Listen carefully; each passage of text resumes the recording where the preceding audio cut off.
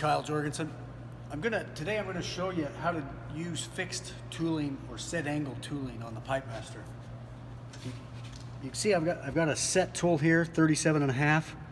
What I'm gonna do, I'm gonna program the machine just to come into a certain depth and return. And I can set my feed, I can also set my RPM.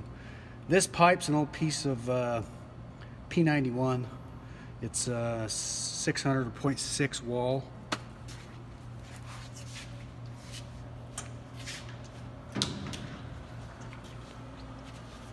Now, we call it Z cutting.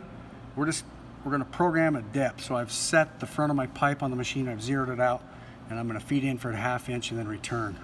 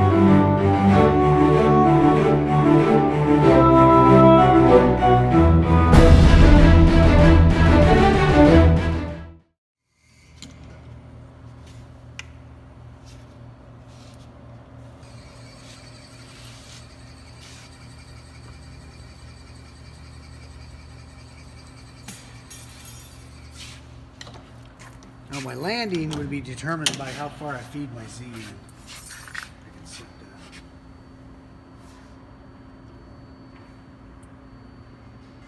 You can see pretty quick, in 3 minutes.